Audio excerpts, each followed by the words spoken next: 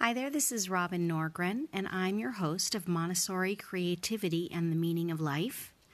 You can find all the work that I do on Instagram under Robin_Norgren or at UBU4Life. I'd like to begin with some words from The Cloister Walk by Kathleen Norris. Before my husband embarked on his South Seas journey, he installed a large National Geographic map of the region on the stark white wall by the kitchen table. When he called last night, he just arrived in Rarotonga in the Cook Islands. I found the words on the map and fingered them as we spoke. I fingered them again at breakfast to keep him in my presence. It's our 15th anniversary. He's staying at the Paradise Inn. We didn't pick our wedding day for any particular reason. We eloped, continuing what has become a family tradition on my mother's side. Both my grandmother, Totten, and my mother eloped when young, probably too young, and then built of this folly marriages that endured for close to 60 years.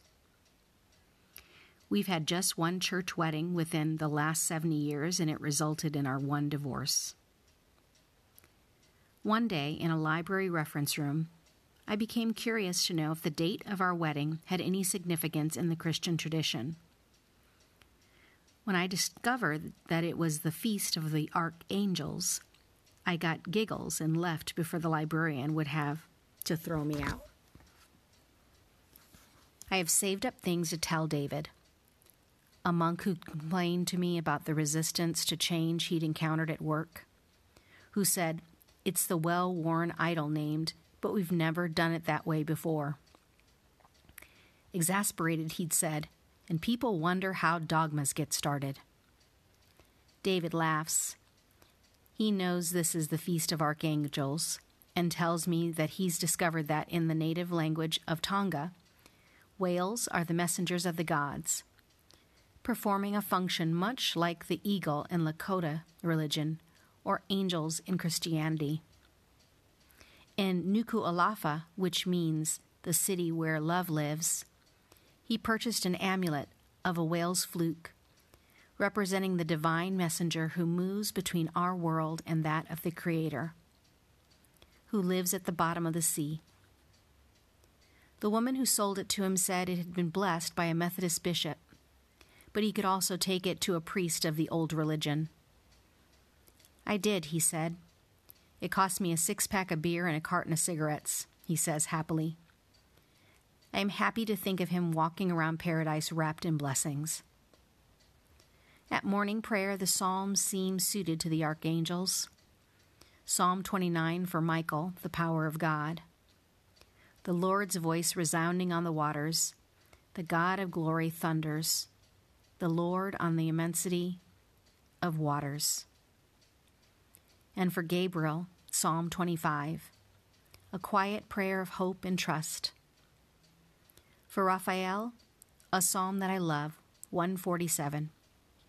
The Lord builds up Jerusalem and brings back Israel's exiles, and heals the brokenhearted and binds up all their wounds. Michael, who is as God.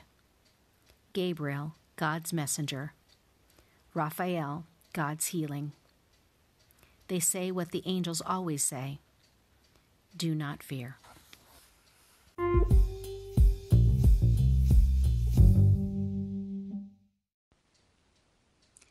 From Chris Killebow's book, The Happiness of Pursuit. Tom Allen had everything going for him, or so it seemed. This young university graduate in England was in a funk. He struggled with a sense of dissatisfaction and a deep yearning to break out of what had become a traditional life path. I was sick of not being in control of my own decisions, he said.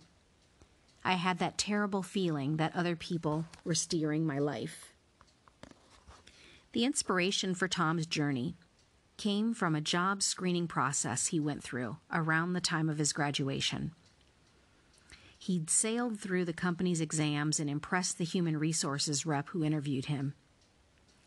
"We'd like to invest in our employees," the rep told him, which sounded good to Tom. "We want people to commit for the long term," the rep continued, which didn't sound as good. When his interviewer called back to officially offer an employment contract, Tom was surprised to find himself asking for time to think it over. He'd won out several other candidates in precisely the field he'd trained for. True, the work wasn't highly engaging, but with a good salary and job security, what was the problem? The problem was that Tom had another idea in mind, and the idea wouldn't leave him. When he finally turned down the job, explaining that he wanted to see more of the world first, he could picture the HR rep shaking his head on the other end of the call. "Better get it out of your system," the interviewer said. "It's a shame to pass up a good job."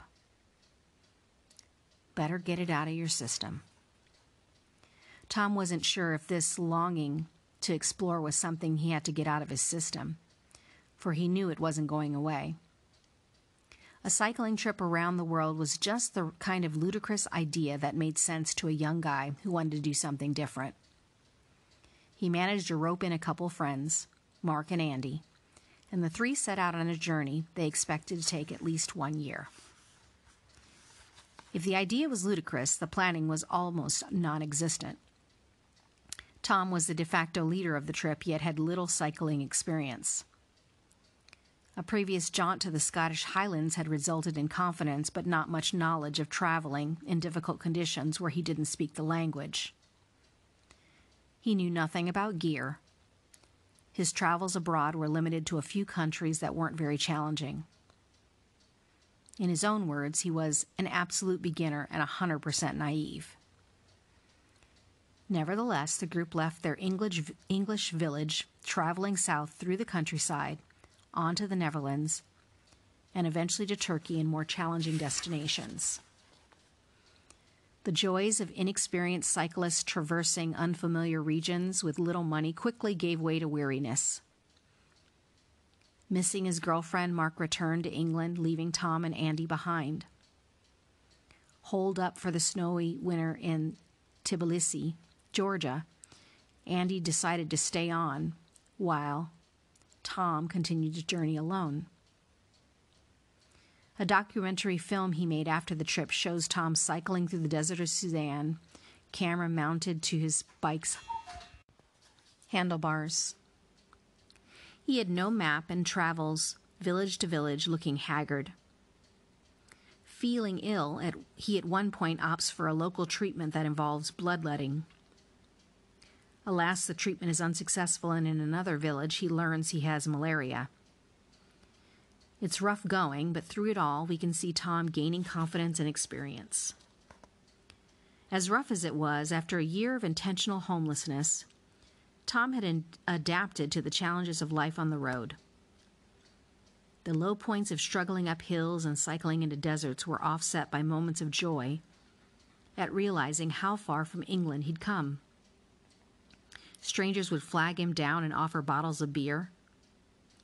He would gaze out at the winding roads leading to snow-capped mountains, seeing new parts of the world with the eyes of an experienced traveler.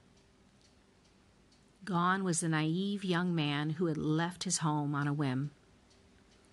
Tom Allen was now road-tested and flying high on his bike as he moved from country to country. "It's so much more important to do what your heart's telling you," he said to the handheld camera. The quest was underway.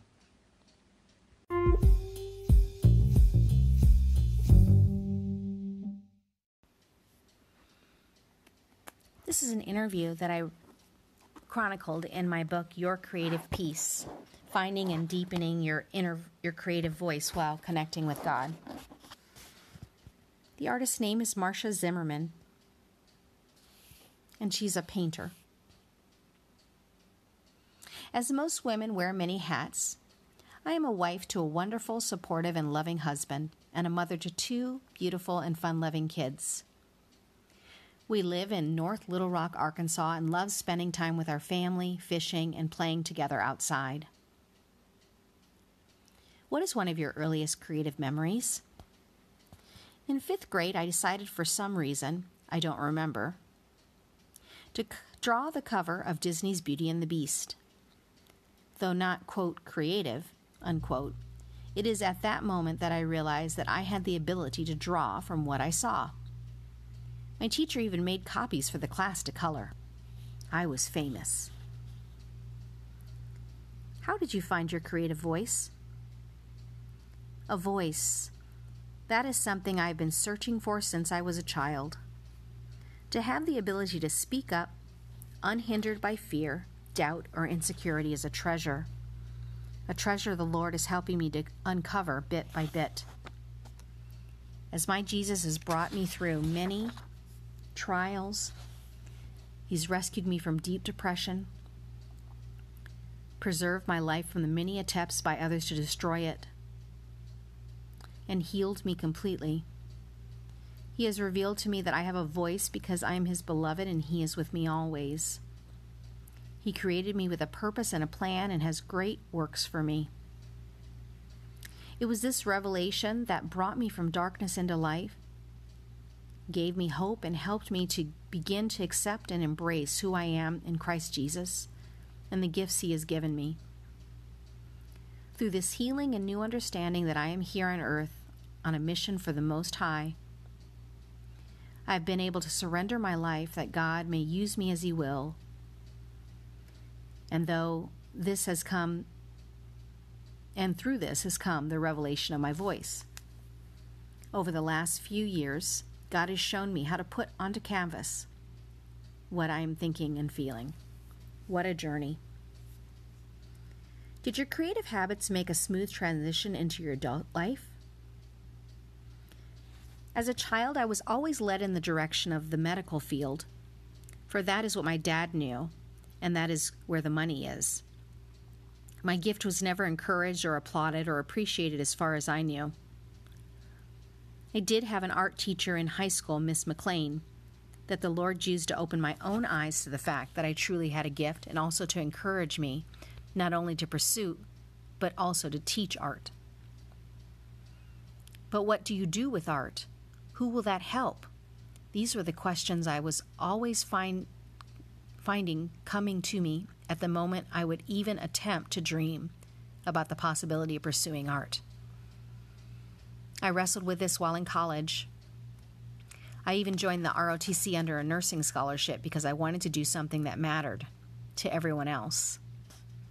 But I've learned the long and hard way, after dropping out of college and working other jobs since, that as long as you're trying to live or even function differently than the way your Creator designed you to, you will never be at peace. Once you trust your Maker, that He knows your every passion, desire, need, your gifts, talents, and all that stir inside of you, that is where true peace comes. Isaiah 26:3. For I will keep in perfect peace him whose mind is steadfast, because he trusts in me. This truth could never be more alive than right now. For in the midst of an absolute unknown in regards to my artwork, Jesus continues to pour out daily His love, grace, mercy, and provision. Most of the people in my world right now think I am out of my mind, staying at home and painting, and only having my husband's income. And there have been times of doubt, times that I was ready to give up and just go get a job. But moments like these are what help to assure me even more that I am right when I'm supposed to be.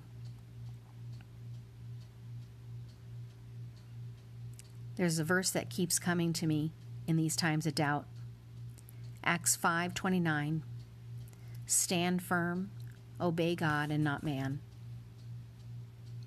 Over the last year, He's proven Himself over and over again as Jehovah Jireh, the Lord will provide.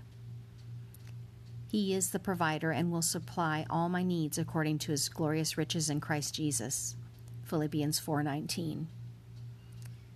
Any gift or ability that we have is from God, and to be used as a tool to spread the gospel and bring glory to the Father.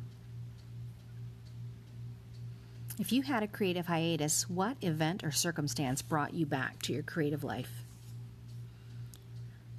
7 years ago, while working in my church's daycare, the children's minister asked me if I could paint some canvases for her son's bedroom. Then I did some work for a friend of hers. It was one of these pieces that was seen by a local gallery that led to an invitation to bring in some work that I did not at the time have. But the call came just at the right time as I was leaving my overnight job from the hospital, just at the time when I was wondering what the next step God had for me, because taking the hospital job was an absolute God thing, as was leaving the job. But honestly, painting is something I never liked, nor wanted to do, nor thought I could ever do well. But with the encouragement of my husband and being led by the Holy Spirit to do so, I set out on this adventure. God has shown me how I can use it as a tool to spread the gospel, and that it will be provision for the mission He's called me to. By the end of the year, I had made 7 pieces. I did take them to the gallery, but decided against this route, which then led me to Etsy, where I've been successful.